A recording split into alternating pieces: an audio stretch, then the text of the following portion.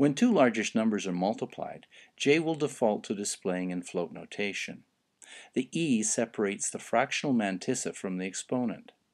In J notation, 1.57446E12 is equivalent to the standard 1.57446 times 10 to the 12th.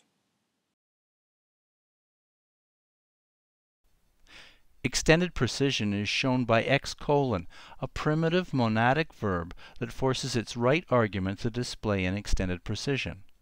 It's a bit slower, but with all the digits shown. J uses percent for division.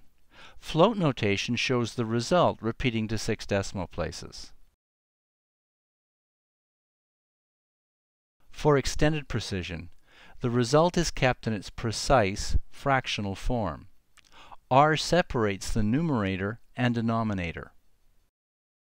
J is a complete interactive programming language. It's free and open source, and it's available now.